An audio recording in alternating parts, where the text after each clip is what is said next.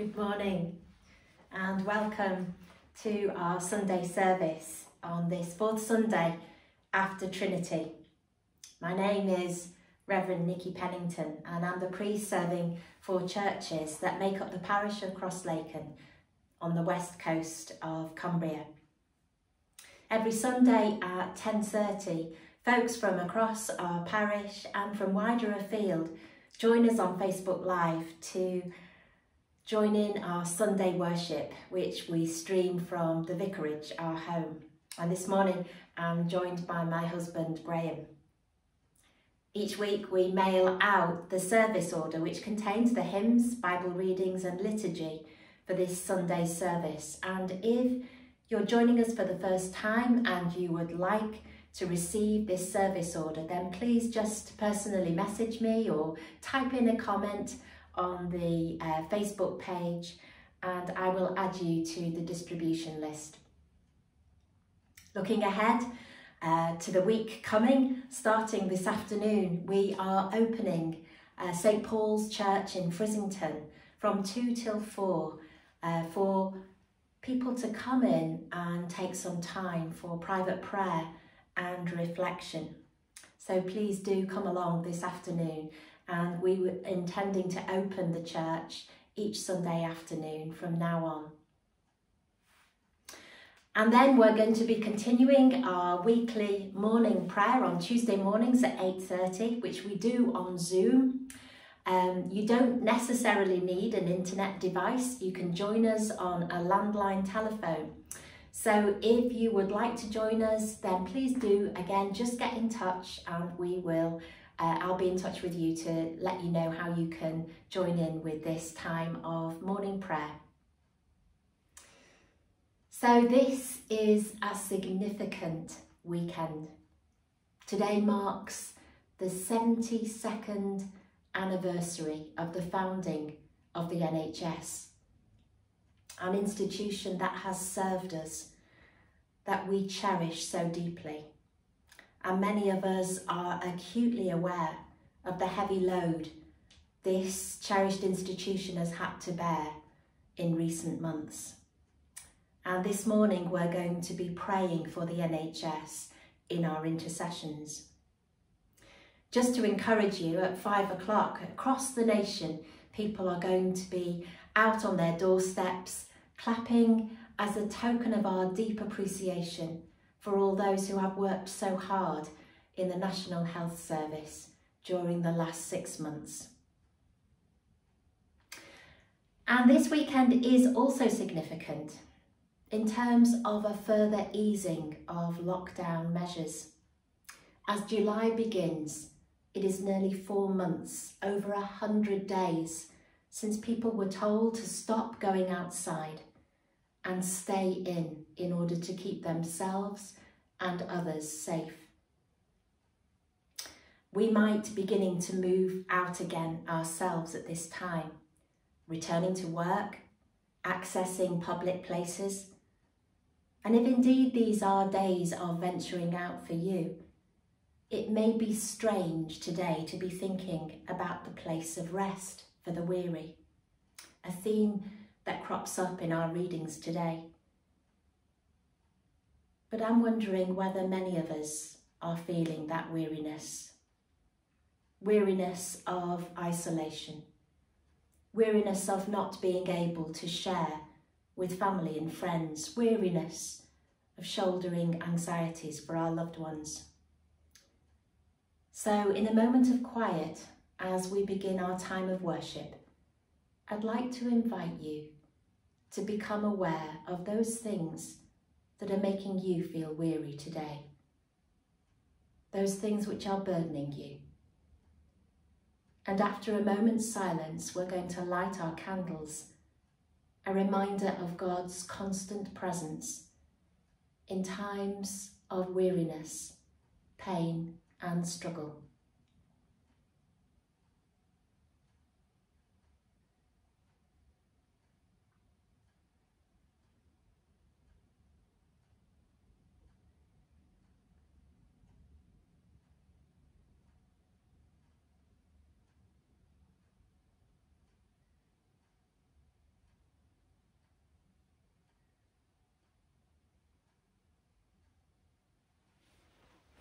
as we light our candle, listen to these words from Jesus.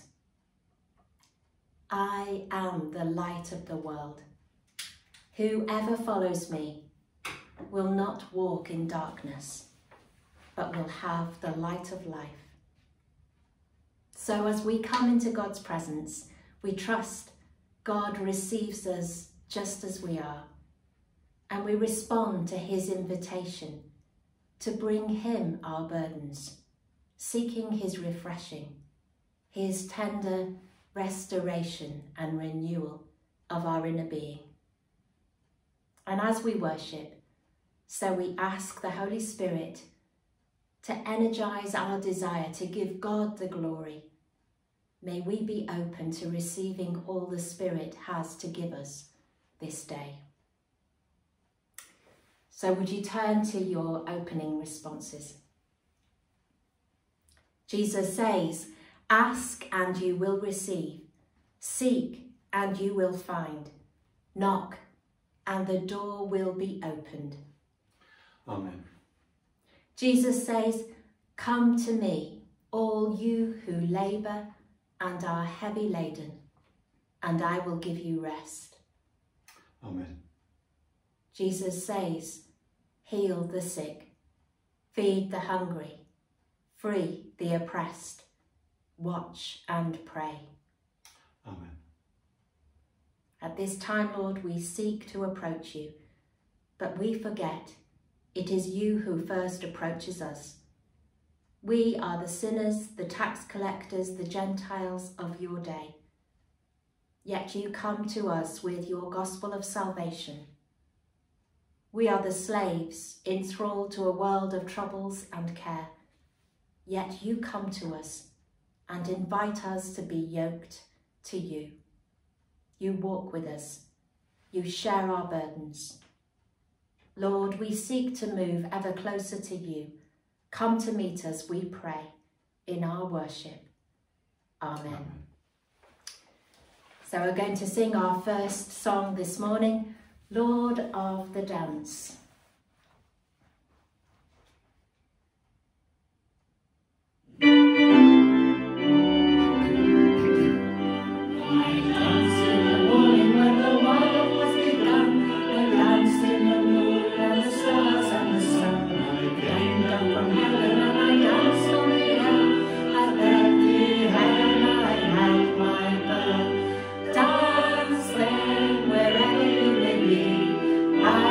Lord.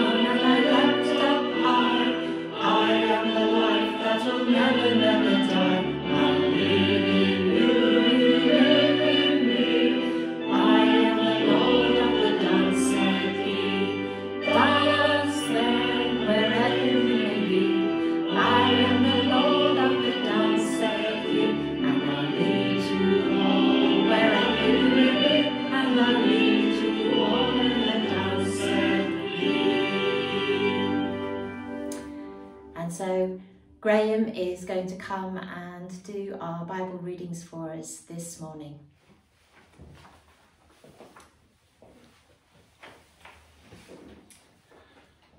The prayer of the day. Saviour and friend, you call us to lay down our burdens and find rest in a relationship with you. Help us to learn from you how to be gentle and humble of heart, that our burdens may be light. Amen.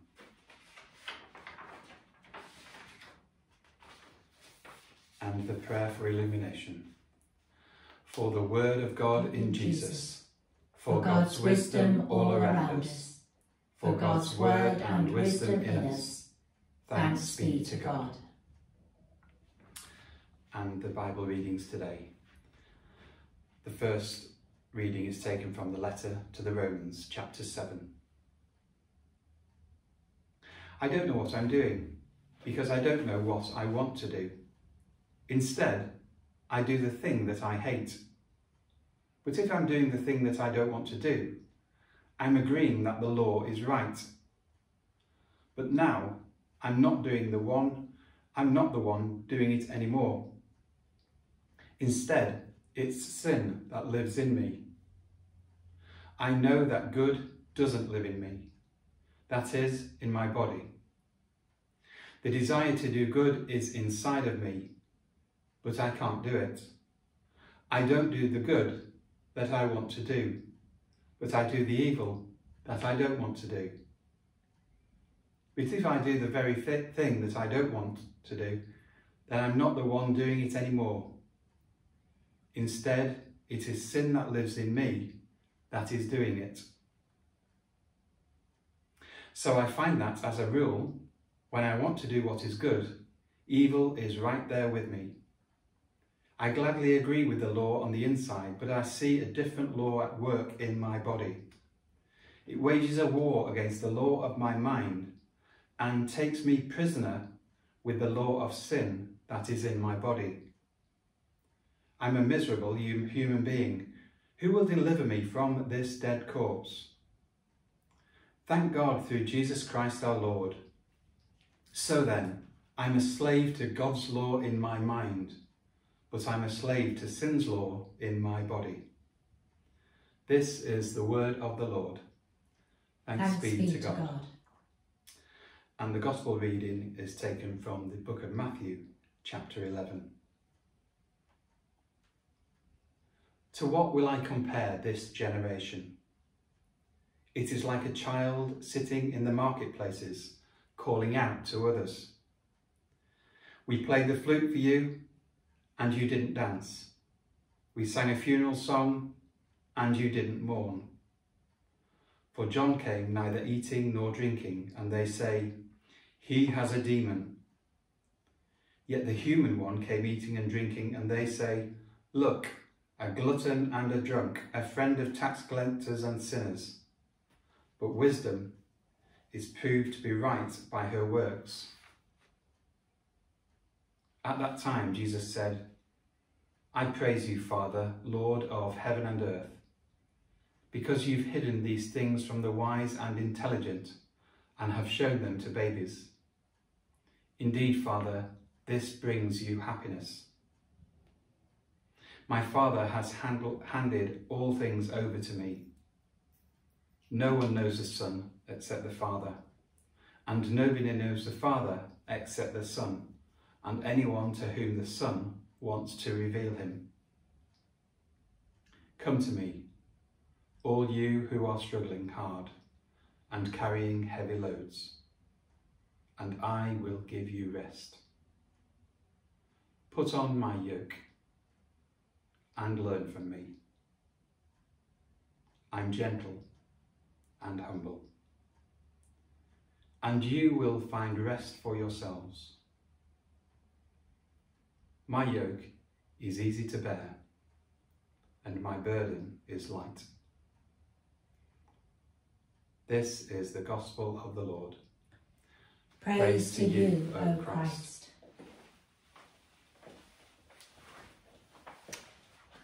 Loving God, may these spoken words be faithful to the written word and lead us to the living word, Jesus Christ, our Lord and Saviour. Amen. What makes you feel weary?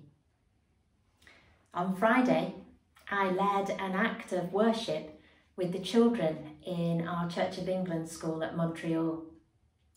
And I asked them that very question. What makes you feel weary? There were numerous answers. So many, I couldn't pick them up. Technology was struggling to cope. Many of the answers focused on things that make us feel physically tired. But then we moved on to think about the weariness we feel on the inside. The weariness of adapting to new ways of doing things. For the children, new ways of doing school, new ways of being with friends, of seeing family and loved ones.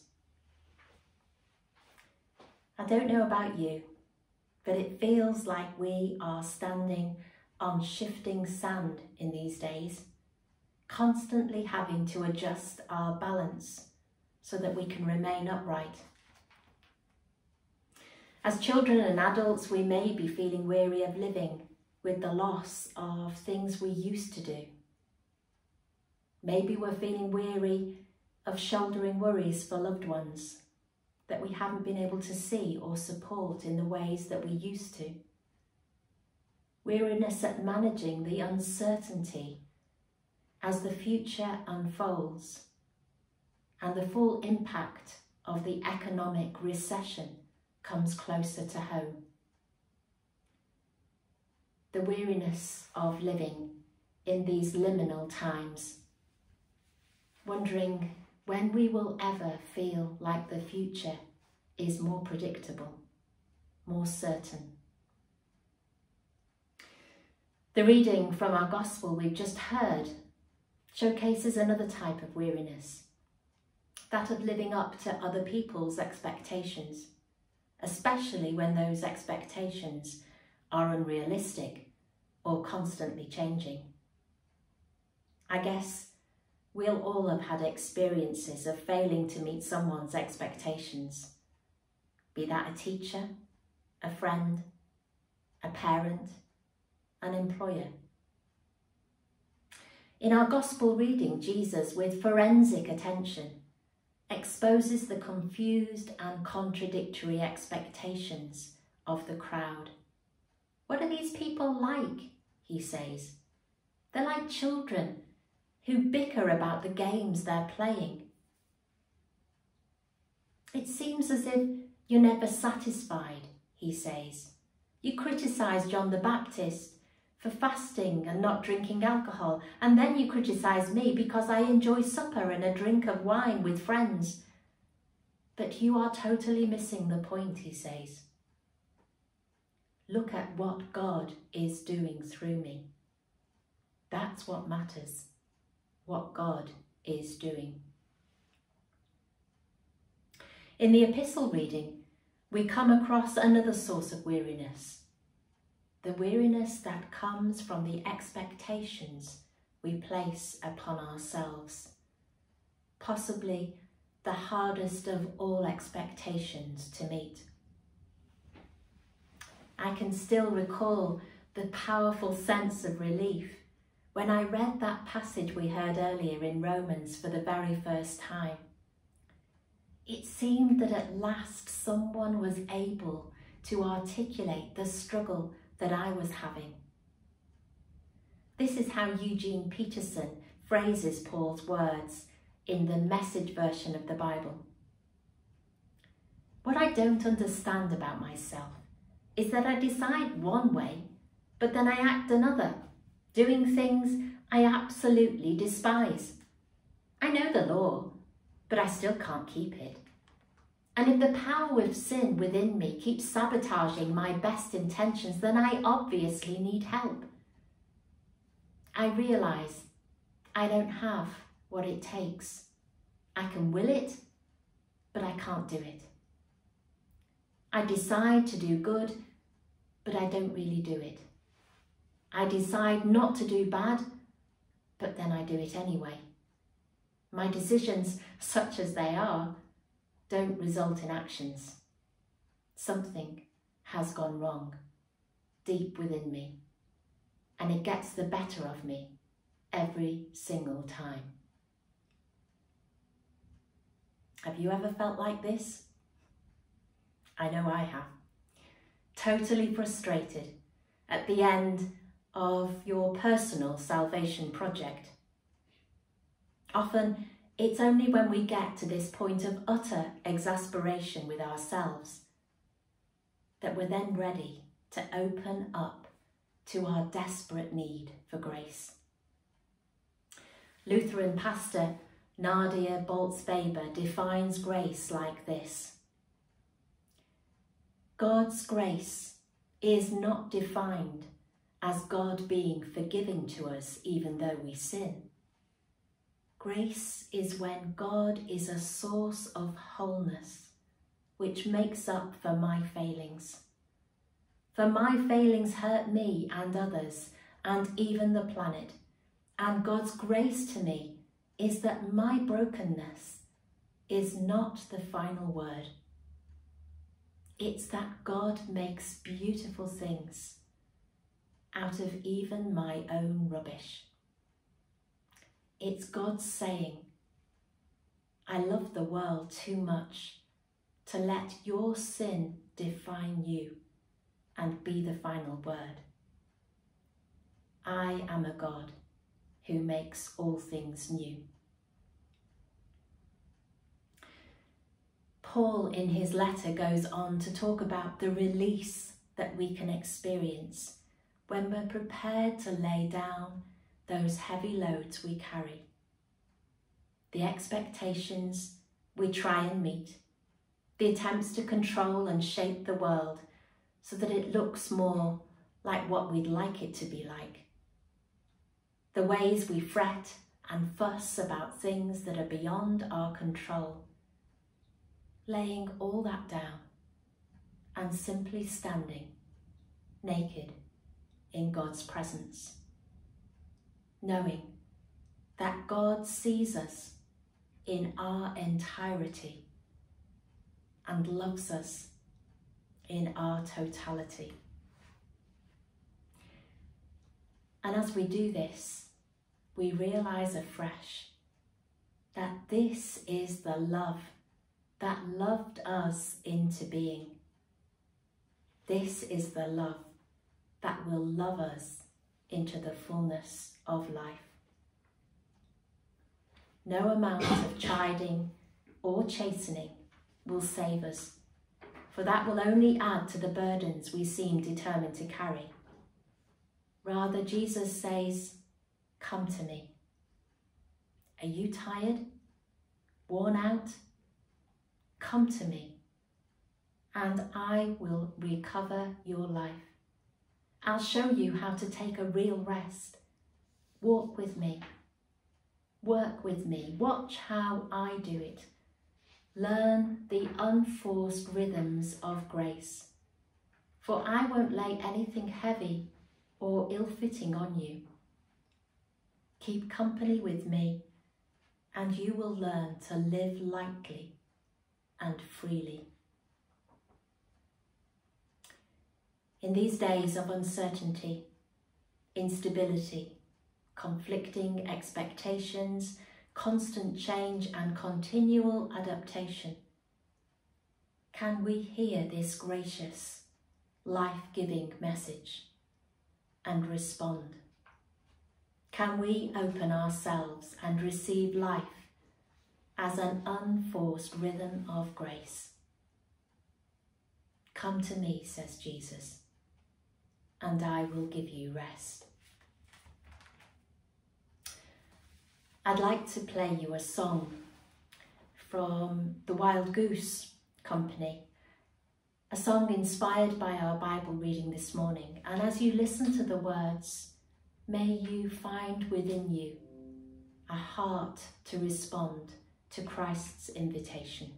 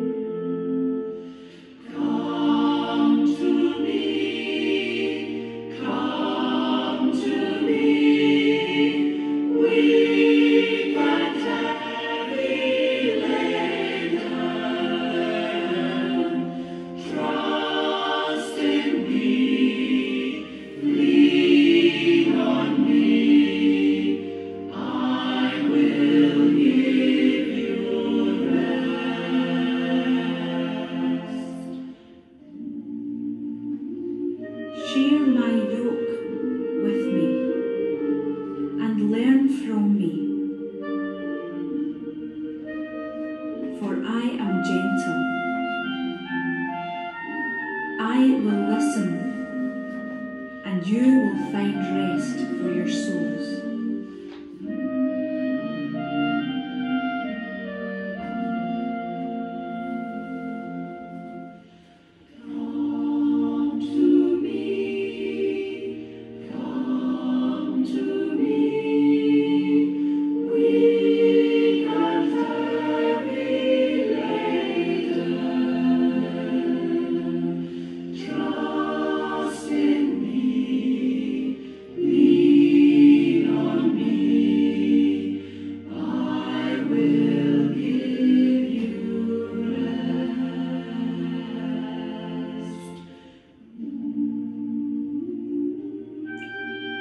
Come to me.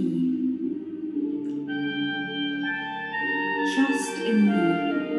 Believe in me.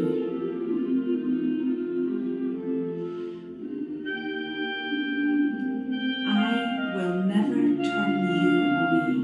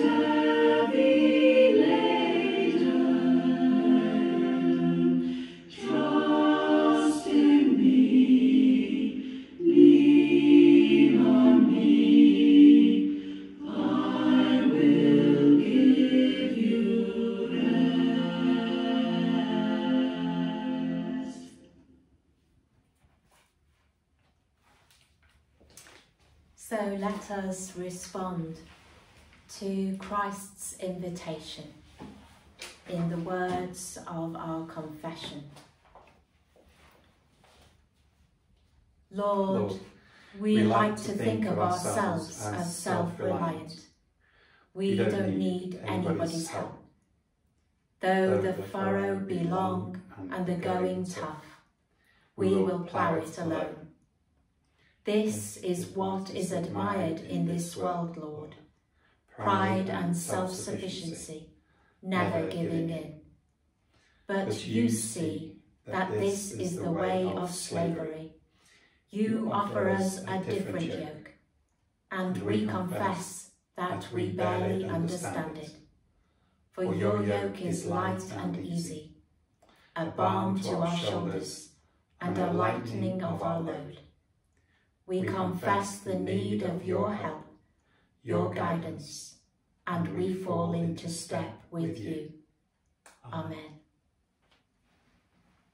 Friends, hear the good news of our faith. God is gracious and merciful, slow to anger and abounding in steadfast love, showing compassion to all.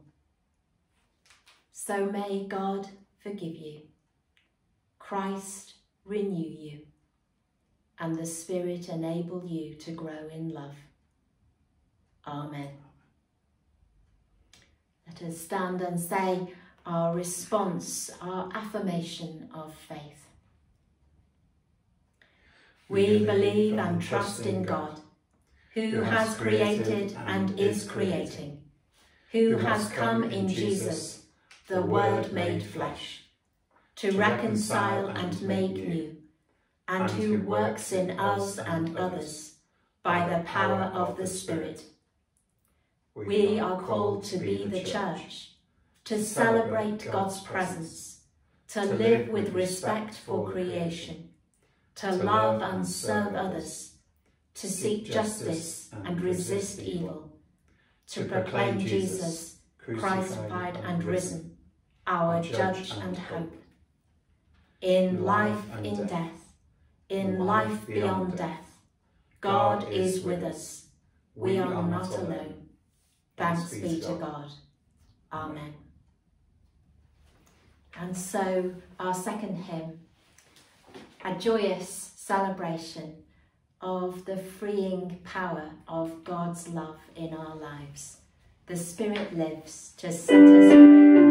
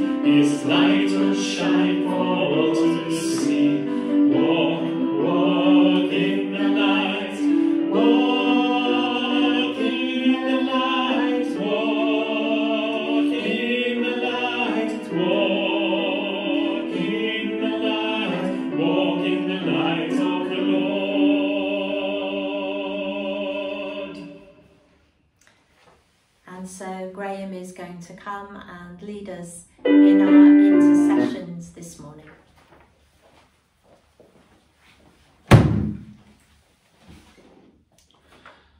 Let us pray.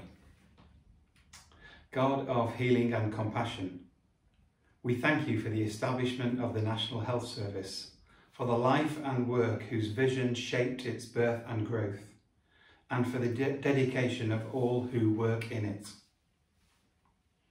Give skill, sympathy and resilience to all who care for the sick, and your wisdom to those engaged in medical research. Strengthen all in their vocation through your Spirit, that through their work many will be restored to health and strength. Lord, hear us. Lord, graciously hear us. We give thanks for all who provide leadership in healthcare, for those who exercise stewardship and allocate resources, and pray that in challenging times support and compassion may be shown to those most in need. Lord, hear us. Lord, graciously hear us. We pray for all who promote health and well-being in policy and practice, for all who care for the sick in hospital, in care homes and at home, for doctors, nurses, care assistants, cleaners. We seek guidance and strength for all chaplains and for all engaged in teaching and medical research. Lord, hear us. Lord, graciously hear us. We pray for those who suffer in mind and spirit, for those who are terminally ill, those who are elderly or frail, for all who live with a disability or are in constant pain, and for the many who strive to bring comfort and healing to them. Lord, hear us. Lord, graciously hear us. Remember in your kingdom, O Lord, all those who have faithfully served, here on earth and are now at rest. grant us with them and with all the faithful departed the joy of your salvation. We commend ourselves and all whom we pray to the mercy and protection of God. Merciful Father, accept these prayers for the sake of your Son, our Saviour, Jesus Christ. Amen. And we continue with the Lord's Prayer. Our Father in heaven, hallowed be your name. Your kingdom come, your will be done, on earth as in heaven. Give us today our daily bread. Forgive us our sins, as we forgive those who sin against us. Lead us not into temptation, but deliver us from evil. For the kingdom, the power, and the glory are yours, now and forever. Amen. Jesus has come into the world to bring peace with God that the world cannot provide. Let us receive and share this precious gift. The peace of the Lord be always with you. And also with you. And so we take a moment to write a peace greeting to one another in the comments at the bottom of the Facebook Live video. And we do so, we'll listen to an anthem for the day.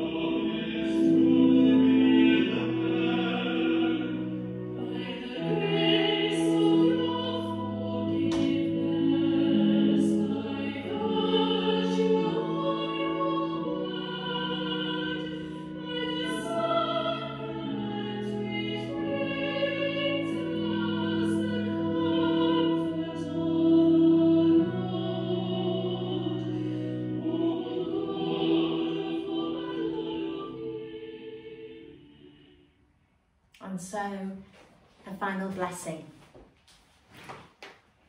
May the God who feels compassion for all lead you to find love in your life and the peace that comes from living with a gentle and humble heart.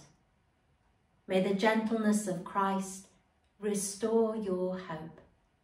The power of the Holy Spirit set you free, and the blessing of God Almighty, Creator, Redeemer, and Sustainer, be with you this day and always. Amen. So as we leave our time of worship, may you grow to know the yoke that is easy and the burden that is light, which Christ offers you. And in turn, may you become rest for those who are weary and heavy laden. So we close with our sending responses. God to enfold us.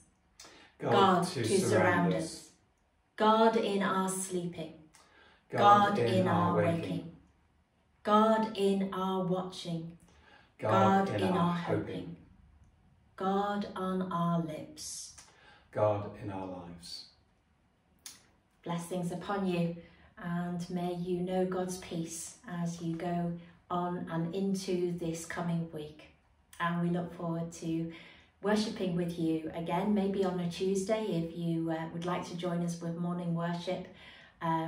If not, we will meet again next Sunday at 10:30 on Facebook Live.